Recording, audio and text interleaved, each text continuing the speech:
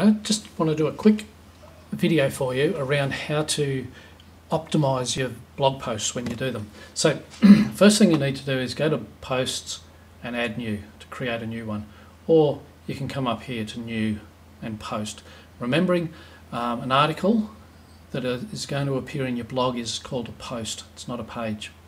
Okay, copy your information into this section here. The first thing you need to do though is work out what your headline's going to be. Now, your headline needs to be something that answering a question or something that people are likely to Google, or something that's going to get them to click on the link. So I've just used how virtual gastric banding surpasses weight loss surgery. So it's just asking a question, and if people see that, they're more likely to ask a question in their own mind, and so they'll go and open the article, and then they can get to read the information, the good information that you've given them. Okay, I've changed. You use the term virtual gastric band in the document that you sent through to me. I've expanded that to virtual gastric banding. Main reason is there's 250 searches a month for the term virtual gastric banding. There's also 200 searches a month for virtual gastric band, but virtual gastric band is actually part of, so that's that keyword there, 200 searches a month, and there's also another 250 for that term there. So throughout the article I've expanded it to capture the one that's got another 250 searches a month. So it's just about getting the right keywords for the article. There's another couple of keywords that we used in here. Hypnosis for weight loss has about 900 searches a month. Virtual gastric band hypnosis was another one that was about 100 a month. So you'll find that we've incorporated those keywords into the article throughout the article. Okay, first thing to look at is images. When you are loading an image, there's a couple of things I want you to do before you put it into the post. So here's the image here on the desktop. What I want you to do is name the image using keywords. So we've used virtual gastric banding and hypnosis for weight loss in the name of the article, in the name of the image. Reason being is those words will appear in the source code, and that's what Google reads when they look at a page. So you're just stuffing keywords into the page, but they're not appearing where people can read them. So often an image might have a title like that, which does nothing for you. It just means nothing. It's not going to help you. But if you've named it like that, then that's going to just tell Google what this page is about more often or more. Okay, so let's come back here. So if you wanted to put an image into the page, you just choose where you want to put it. You scroll up here a touch to add media, and you can, if the image is already in there, you can just choose it, or you can upload it. So you can select the file from wherever it is. It's on the desktop, and there it is there. Okay, so let's choose this one. Now the other thing I want you to do is, so you name the image this. I want you to then copy that and put it into this section here, the title. And then I also want that to be copied and pasted here in the alt title or alt text. Now these again are just stuff that people don't see. They're on the background source of the web page, but they're important from a Google perspective. So title and alt title. So just load them up with your keywords. Okay, then you need to choose where you want to put the image, on the right, left, center. Let's put it on the right. The one that we've already got in the article is the full size one, but let's just put a small one in there. So hit insert, and you can see that it's appeared over here. Now when we look at that page on the website, you can see that it's just fit into that space there nicely. Now you don't see any of those keywords, but when we look at the source of the page, they would be loaded in there. Okay, so we've done that. One of the things you did is you put references to other articles and stuff like that. You're not writing for a university. What I want you to do is use these things here, which are just simply links. So let's put a link here. All you do is you highlight what you're wanting to link to. You come up and you choose this, and then you type in or paste whatever the link is that you're wanting to go to. So let's just say we want to put a link to Google. There, that's what it is. So with these ones, these are some of the links that you told us about. So obesitycoverage.com, and whatever the rest of it is there. Same with this one here. So we're linking out to those websites, but that's a good thing, because Google actually rewards you if makes you appear like you're more of an expert or more knowledgeable if you're referring to other high quality articles. So I'm going to get rid of that. We don't need it.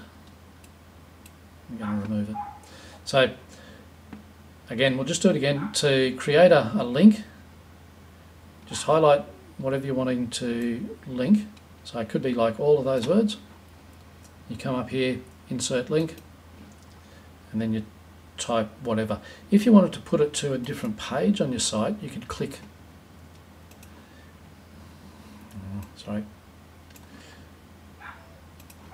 You could click this little gear here, and that will give you the option to choose one of your other pages or something like that. So let's say you want to send people to the driving test hypnosis page.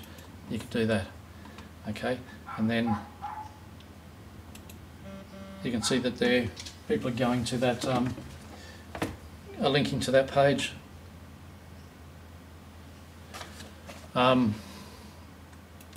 Yep. Okay, so we got rid of that. Now,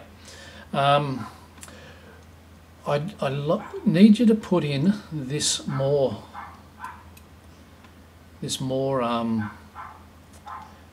signal. So what we need is to highlight a few words. So the first sentence or the first paragraph or something like that, and then that's just simply this insert read more tag, and it looks like that.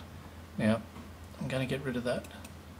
The reason being is when people click on your blog, if you don't put the read more, the full article will appear here. Now, if you've only got one article, it's not a problem, but when you've got 10 articles, you want them to just be short so that people can quickly browse through all the blog posts and see what's important and what's not. So that's the more here. Now the next thing to do is the SEO side of things. So we were working on virtual gastric banding as the keyword. This here just gives you a little reminder about whether you've got things right or not. So let me just...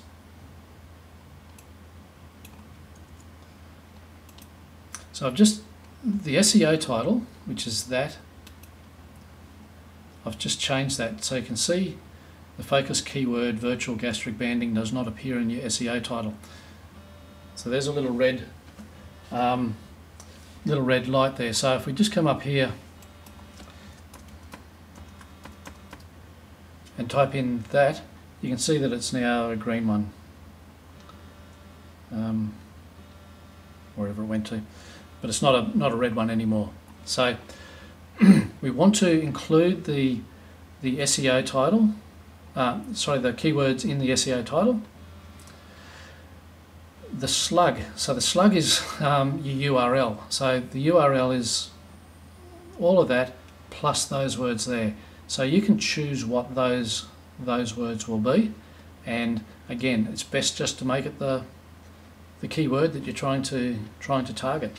So you can see here the focus keyword appears in the URL for the page. So we've got that right. Meta description. Now that's these words that appear in a search. So if somebody searches Google for how virtual gastric banding works and you come up, these are the words that will appear underneath your link. Now it's important to use words here that mean something. So because again, people will read these words and that'll determine whether they're going to click on your link or not, or click on somebody else's. So we're trying to give people a bit of information here, but get them to click. So again, with the meta description, we've got the keyword right up front, and so we've got a green light for meta description contains the focus keyword. See how this is green? If you typed in too many more words, it goes red and it tells you, or orange, tells you that it's too long. Same with your SEO title here. I haven't got your surname there because it's too long, so we just leave it at Roberta. Okay, some of these other things that they're telling us about, images on the page contain alt attributes, so that's those alt titles that I was asking you to do before. Meta description's right. Focus keyword appears in the first paragraph of the copy, so we've got it there. Now these things here, these are headers. This one here is your most important title, so that's the one that you really should focus on. These ones down here are others that are important but not as important. So this one here is what's called a heading 1. Now you should only have one heading 1 on a page. You can have multiple heading 2s and heading 3s, but don't have like a heading 4 and no heading 2. Okay, so if you've got a heading, you'll always have a heading 1 because that's your title. Throw in a heading 2 and maybe a heading 3. I think we've got, that one's a heading 3 one there. So you can see it's a heading 3.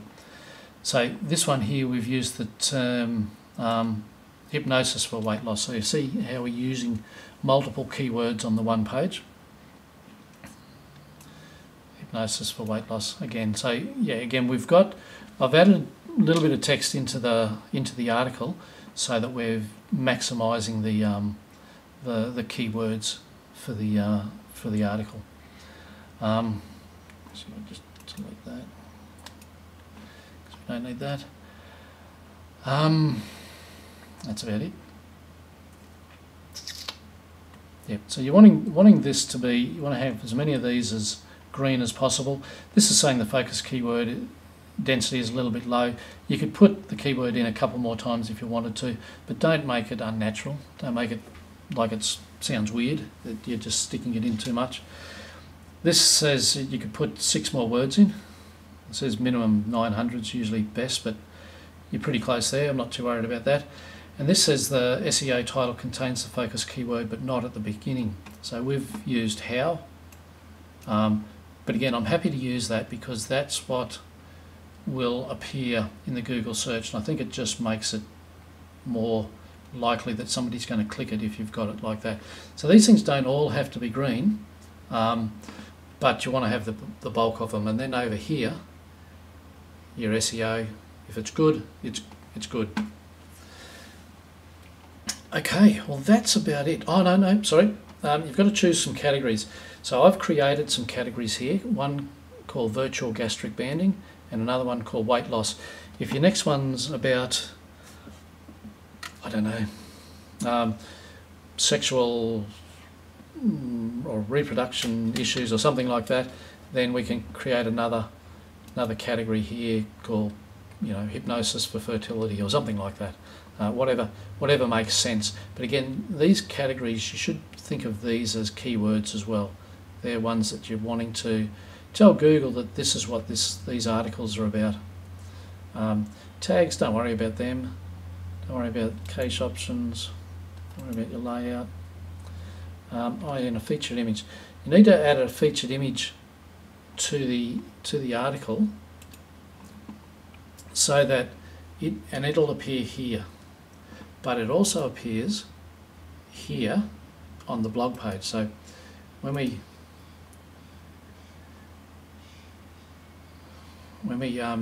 just go to the blog, all of our articles will appear here. It's really important to have an image there, again, just to attract people's attention. But then when this is the actual whole of the article, and you can see that featured image is at the top again. Okay, and again, same thing with your featured image. Make sure you've got plenty of keywords attached to it there, and then you'll hit update and it'll be done. So that's pretty much it for the blog post. I'll sign off now, and of course if you've got any questions, just give me a hoy.